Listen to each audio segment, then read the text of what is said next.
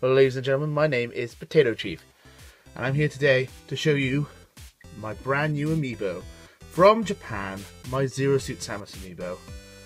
I'm really excited to get this. Zero Suit Samus is my main. Put a montage up on my channel of me using her, and she's not out yet, as far as I'm aware, in the United States or the UK, where I'm from.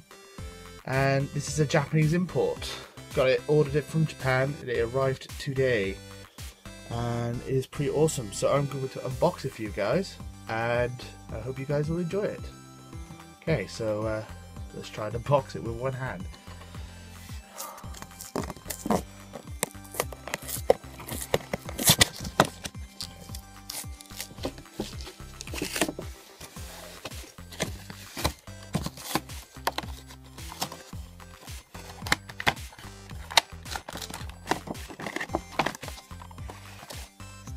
Here she is.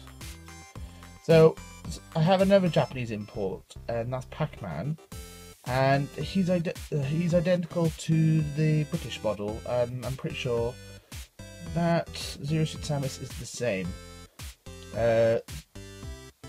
Same model as the UK or American model.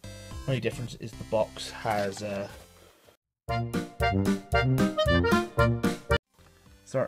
Sorry, my camera ran out of memory, but I'm still here.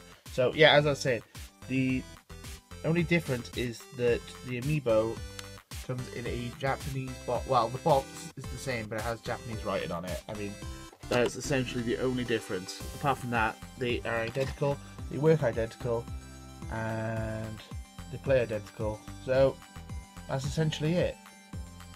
And we're going to have a close look at Zero Suit. Please focus, you piece of crap.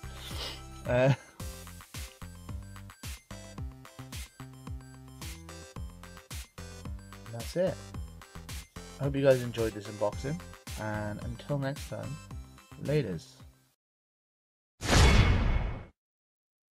In this series, we answer an age-old question. Who is better, man or a machine? We pit a professional Smash player up against a high-level amiibo, and we see who is better and who will be triumphant. It's time for Man versus Amiibo.